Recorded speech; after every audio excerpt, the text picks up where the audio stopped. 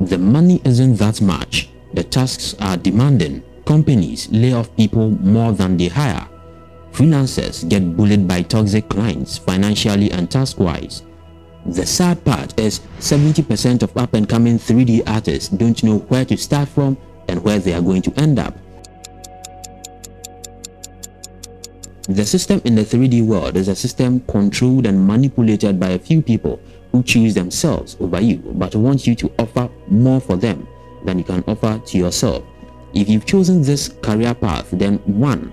You have chosen to be a part of one of the most slowest growing jobs in the world. 2. You just chose to walk in a path of darkness without a single light.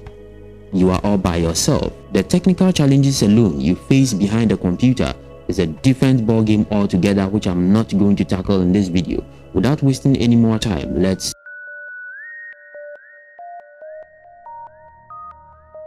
One thing I'm most grateful about when I began my 3D journey was how lucky I was to have people around me who were already into 3D. One thing they failed to let me know were the dark aspects of this game. It's my 13th year in 3D animation, and the most interesting thing is none of the people who taught me back in the days can be found in any of the 3D fields worldwide. Well, most of them are either teaching in the 3D field, with I think the eldest of them, which is around 65 years old, directing a Netflix movie. It's very interesting how the big players in the game speak on 3D animation as if it's the most fun job any human being can have. Let me digress a little bit. In soccer or football, there is a maximum and minimum age limit to the game. You begin early so you can play for long. When you reach your 30s into your 40s, you are considered as fulfilled, rich, old, and for that matter, you need to retire in order to make room for other young players to step in. This is an awesome system which favors and cares for each player across the world. The 3D animation field doesn't have a system to it, mostly because the big players in the game see it as an opportunity to rip employed artists off. That's why you get a lot of companies hiring or sending their work outside of the USA to India or other countries, because they don't want to spend too much for the kind of quality they want. They want to have massive professional individual 3D artists working on their project who would only charge half of what the native will charge. Now, this point contributes to one of the main reasons why you might not be getting a job as a 3D artist. They are only looking for people they can rip off. Well, most certainly not all of them, but majority of the companies would do that. Tell me you wouldn't want to be exploited by a company or client who would pay you in dollars only for you to change it into your native currency, and you have a bucket load of money you can't count. They beat you psychologically to the game. The best advice I can close my eyes and offer to anybody who wants to take this career path is to check your age. It's no more fun sitting behind a computer at longer hours at a certain age. And since 3D animation is all about sitting and getting creative, you might want to look out for that. I did some calculations here which I know would benefit a lot of up-and-coming 3D animators who are watching this video. According to a data I drew for myself, from the ages of 13 to 23 is one of the best times you can get into 3D animation. I am convinced that in order for one to become a good and settled 3D animator, you have to study and practice consistently for not less than 5 to 7 years. So even if you begin at the age cap of 23, you still have 7 years of time to gain experience, and that will usher you into your 30s. At that point, you still got some more time to put your life together from the little money you make before the authentic stress period sets in. Remind you, the majority of years you are going to spend as a 3D artist isn't going to be on a 9 to 5. Don't be deceived if any company hiring you throws that format to you. You are going to do more than that, so you better get your bed in your bag. On the flip side, freelancing is fun until you reach a point of not getting jobs coming in like before. You also have to face toxic clients who aren't willing to give you a good deal for your hard work but want the job at a certain professional standard. Most female clients, on the other hand, tend to complain and pressure a lot.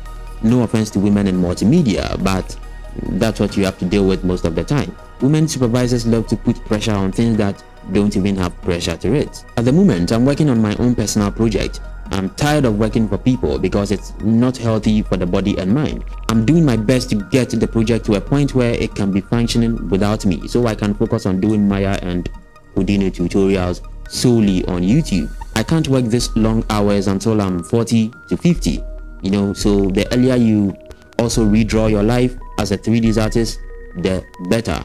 If you are thinking of making 6 figures a month or even a year as a 3D artist, then I'm sorry to break the news to you, but you chose the wrong career path.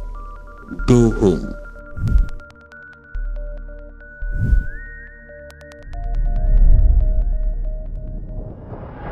Animation is a really hard task. It can take days to make a 5-minute animation video with clarity. Spending more than 12 hours behind your computer, especially when your deadline is approaching, can be tough for the body and also the mind.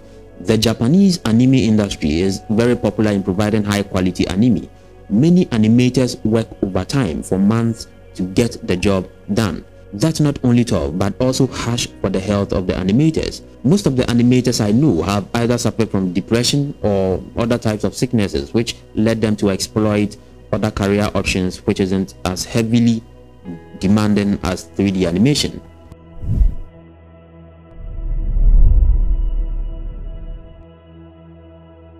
Majority of animators are paid less. The starting pack of an indie animator starts from 1.2 to 1.3 lakh. You might think it gets better out of India, but that might be a lie. It's sometimes even worse. In Japan, one animation drawing could give you $2 or $3, but it takes hours to finish just one drawing. 90% of animators aren't paid according to the quality of their work. They work more and more to finish one scene. Just after that, another one arrives. No rest. Why wouldn't you be depressed in such a situation? If you are in Japan, you know what I'm talking about. If you are a 3D artist with the aim of traveling to work in different 3D companies across the world, you better not get overexcited and not read the deals carefully. You might be signing into something that will take away the most important time of your life in exchange for some few coins. Animation is very popular around the world. Unlike India, where only a few 2D shows run, in the US and mostly in the East Asian region, it is on high demand. Most of these shows are aired on a scheduled basis, which gradually increases the burden on already overworked animators. Surprisingly enough, there is a term called a slave contract. This type of contract cages the animator to work until a particular show is completely over. You might think it's illegal.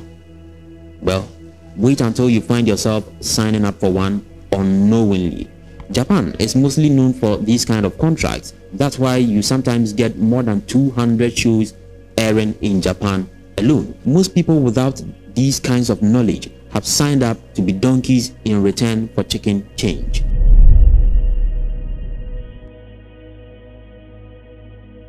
There are many indirect negative effects on individuals who work in these industries. Some of the common problems faced by most animators are 1. Sleep deprivation, 2. Depression, 3.